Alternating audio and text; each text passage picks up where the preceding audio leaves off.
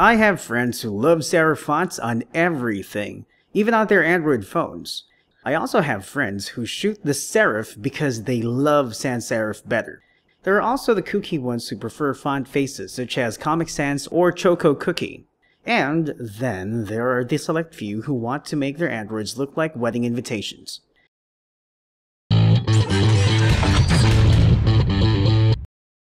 Hi, welcome to Android Authority. I'm Mark. In this video, I'm going to talk about changing fonts on your Android phone or tablet. To change fonts on Android, you can use any of several methods. Some don't need root, but others do. Let's talk first about the methods not requiring root.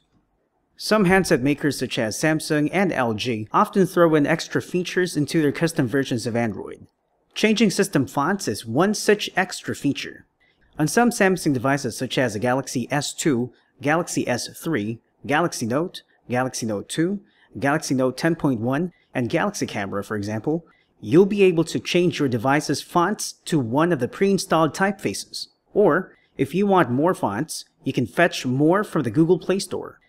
On certain LG phones, such as the Optimus G, you can also find a similar font changing function.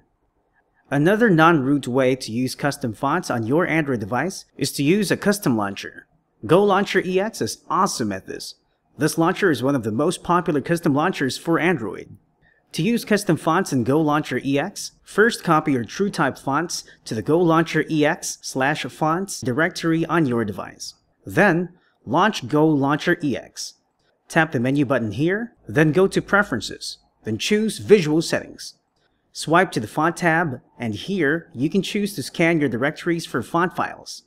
The scan should be able to find the new fonts that you copied to the fonts directory. Let's see if it's on the list. Oh yup, here it is.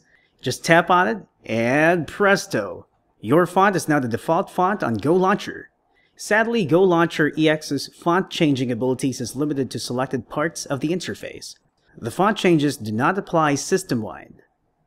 The iFont app is another way to enjoy custom fonts. This free and ad-free app is primarily intended for non-rooted Samsung devices, but it can also work on rooted devices, whether Samsung or not. On a non-rooted Samsung phone, for instance, you can easily change fonts with iFont. Just pick a font from iFont's online tab, download, and install it. Then, go to Settings, Display, Font Style, and set the newly installed font as default font. The custom font is applied instantly without rebooting.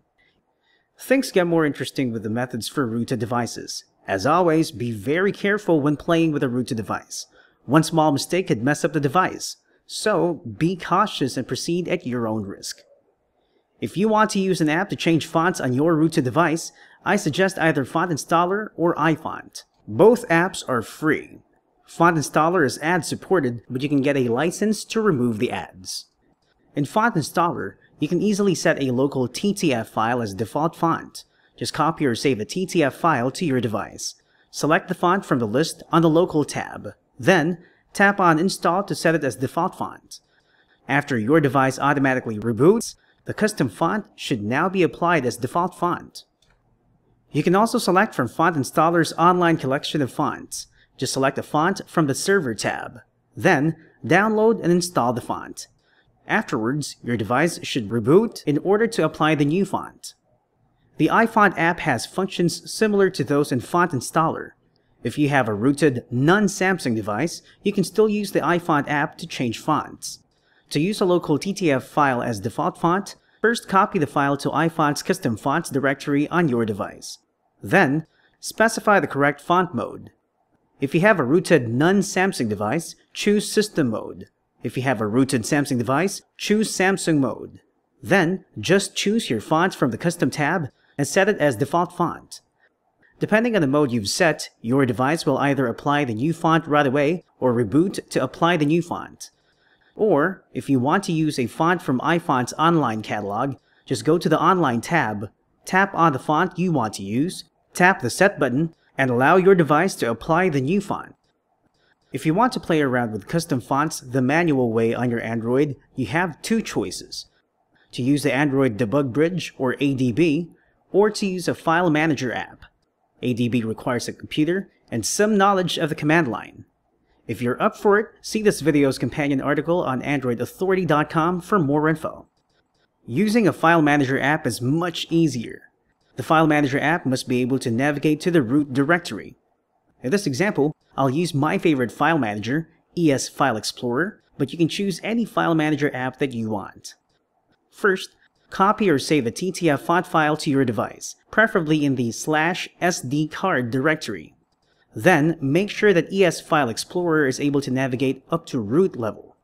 Make sure to also enable the Mount File System option. Afterwards, go to the /system/fonts directory. Be careful here because this is a system directory. You could mess up your device if you make mistakes here. Look for the system font that you want to replace. In this case, roboto-regular.ttf. You must rename it to something else. The renamed file will be your backup. Go back to where you saved your new font file. Rename it into exactly the same file name as the target font file. Then, copy the imposter font file to the /system/fonts directory. Thereafter, make the copied file readable to user, group, and other.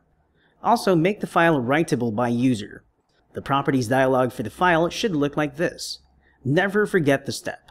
Many hearts have been broken, and many a phone has boot looped because the new file's permissions are incorrect. Lastly, reboot your device and cross your fingers. And here we go. My new custom font is now applied to many parts of the user interface. And so, whatever font changing method you choose, I can assure you that your days of boring default font faces will be over.